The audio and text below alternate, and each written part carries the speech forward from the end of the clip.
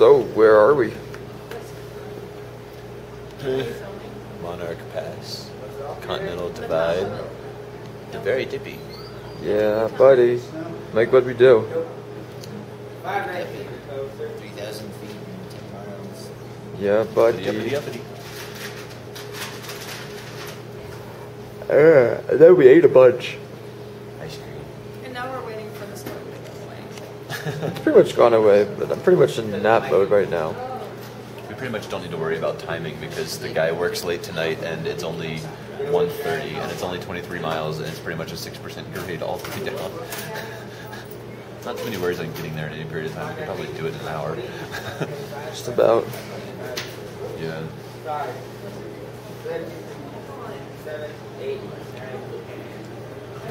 We're really interesting right now. Oh yeah. Yeah. So interesting. Very interesting. Man, how can we beat you guys to town? It's all down.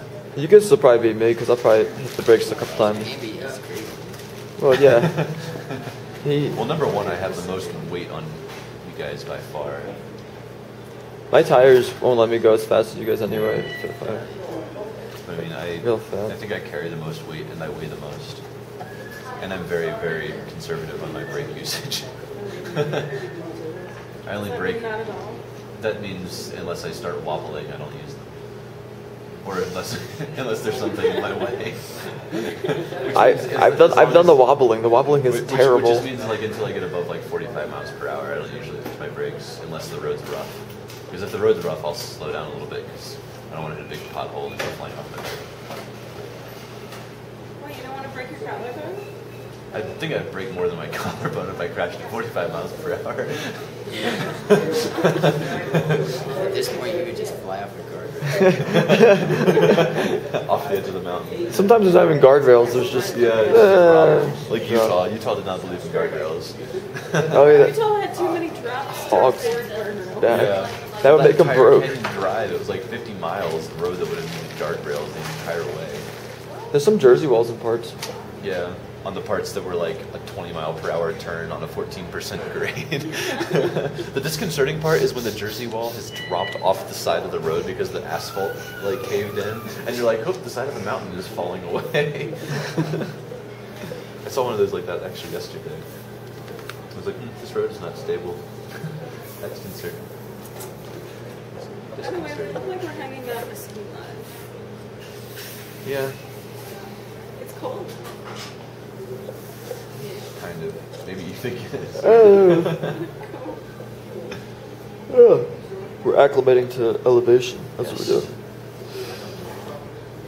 I don't know why we bothered. We're just going back down right now. This is the highest we will be for the rest of the trip. By far. From Pretty here. soon we're reaching the flatlands. Very soon. In 2 days, a day and a half maybe.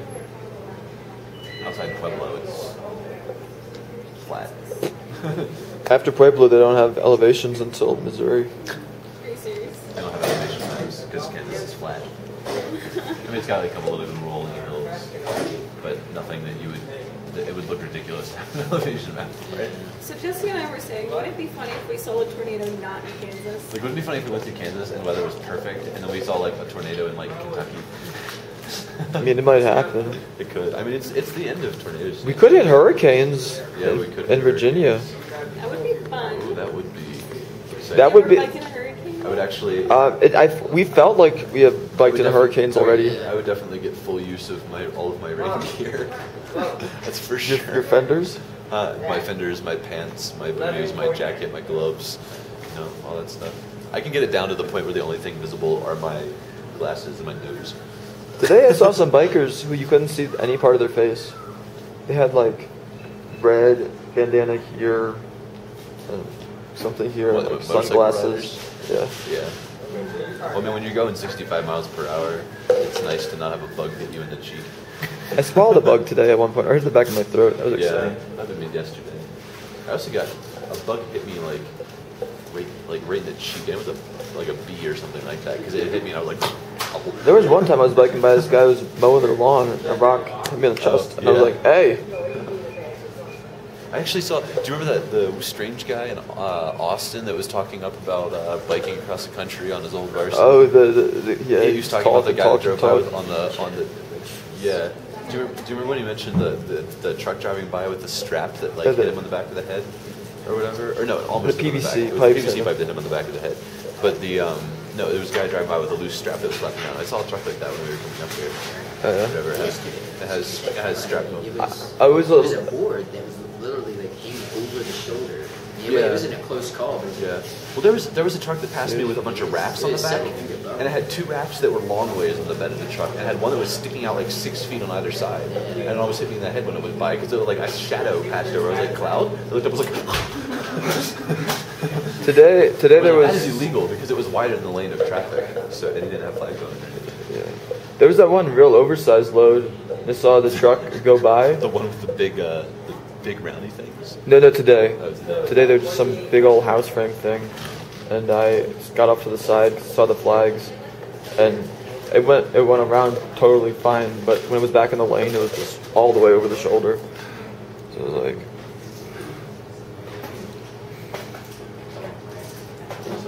There was actually one guy, and I was like, if I see that guy in a parking lot, I'm throwing a rock through his window.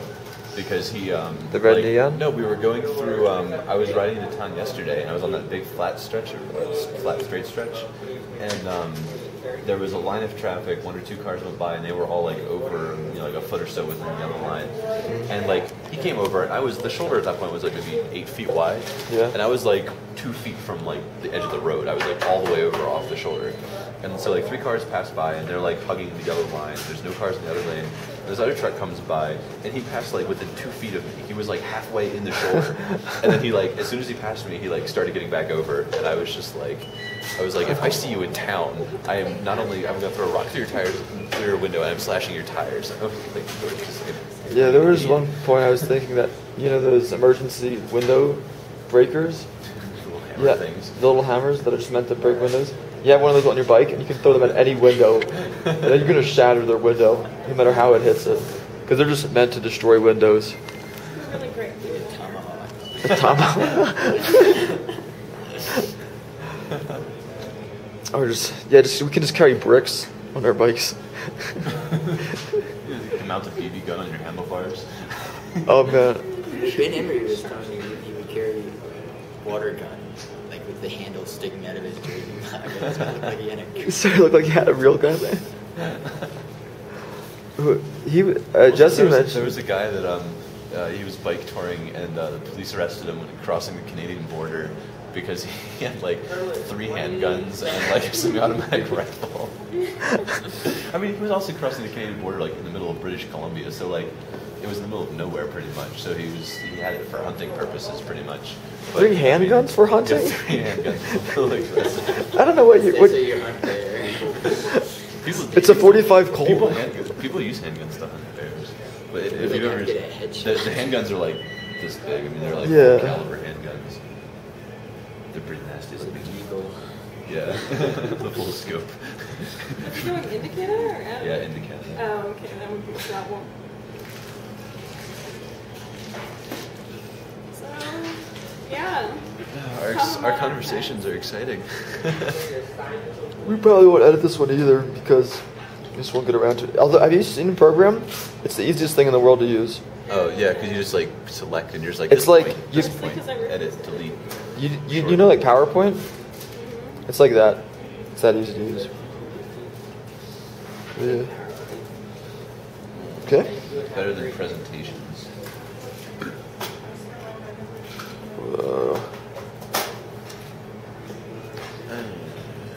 Put my hand. How long is it going? It can't be more than 10 minutes. It's 9:17. Stop it. I still have 30 seconds. There's been no video of me. They're making me. Now we're filming just like the box. This is my hand.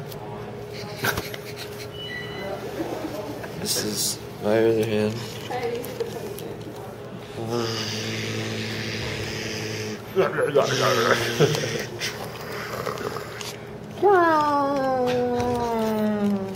Still under 10 minutes. He's gonna make it like 9:59.